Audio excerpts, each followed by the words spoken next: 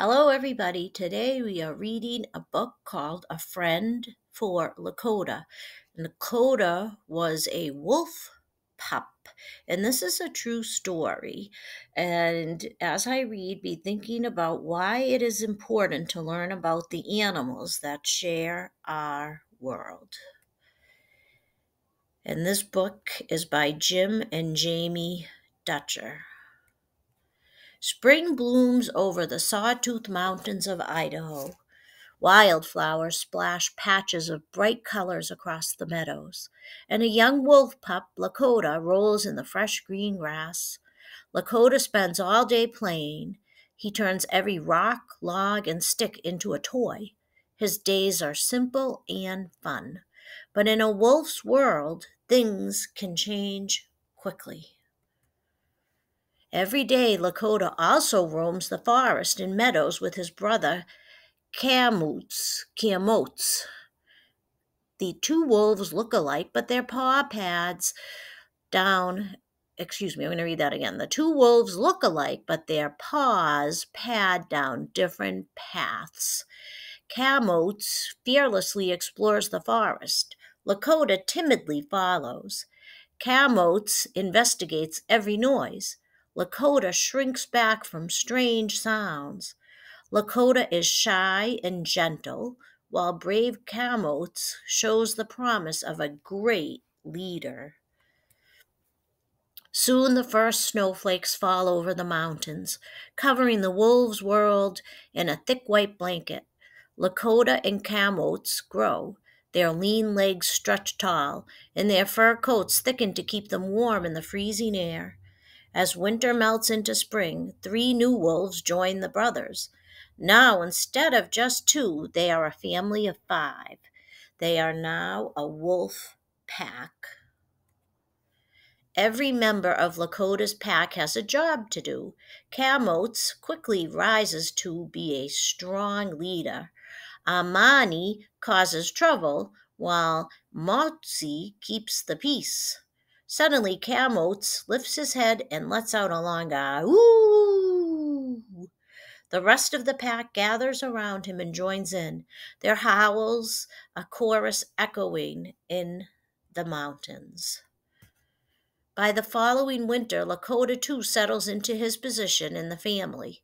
Gentle Lakota never challenges the other wolves. His job is to help everyone play to get along. Easy to do when all the wolves seem to be in a good mood. But one snowy day, as pack members chase one another, something happens.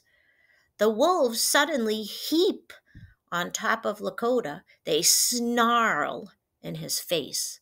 Lakota whimpers and drops to the ground as low as he can go, waiting timidly for the pile of wolves to retreat.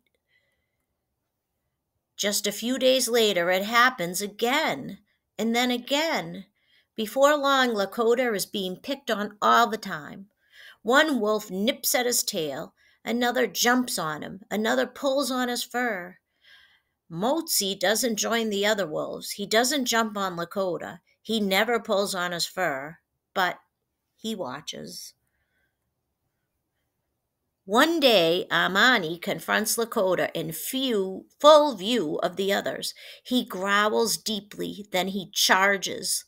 Lakota drops to the ground and, trembling, tries to crawl away.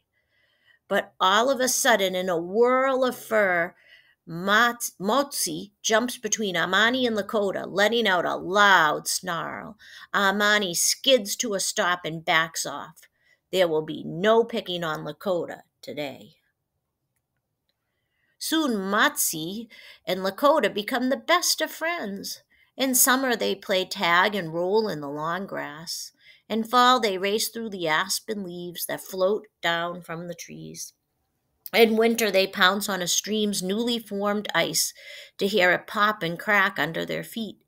The other wolves don't bother Lakota when he is with Motsi. Motsi won't allow it. Sometimes Motsi and Lakota wander off, away from the others. With just his friend, Lakota can finally run, jump, and chase, like all the wolves do.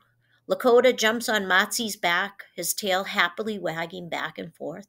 He whines at Matzi, inviting him to play, and Matzi always plays back. He seems to know this is what his friend needs.